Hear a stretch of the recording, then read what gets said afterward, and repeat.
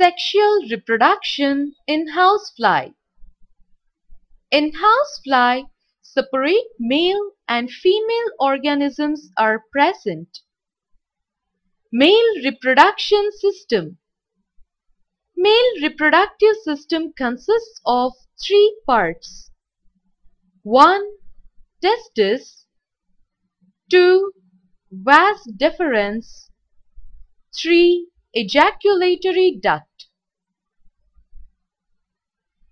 In male fly, there are a pair of testes in the abdomen that are present, one on each side of the ventral nerve cord.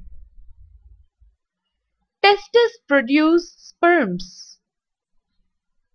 Each testis is connected to a tube called vasdeferenses, which collects sperm from testis. Two vasdeferens are joined to form single ejaculatory duct. Female reproduction system. Female reproductive system consists of ovaries, oviduct, and female genital aperture. A pair of ovaries is present in abdomen which produces ova. Each ovary is connected to a duct called oviduct, which collects ova from ovaries. Oviducts open outside the body through the female genital aperture. A sac-like structure called spermathecae collect, which stores sperms for male fly during copulation.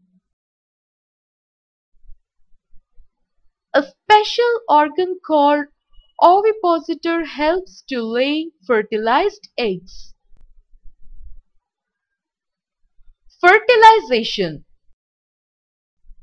During copulation, male fly deposits sperms into the body of the female, which are stored in spermathecae until ova are released by the ovary.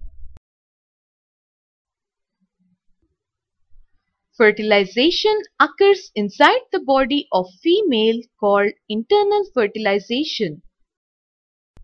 Fertilized eggs are laid in several batches, 5 to 6 batches. Each batch consists of 100 to 125 eggs after only one successful copulation in a cluster of decaying organic matter like manure, cow dung, decomposing fruits, and human feces.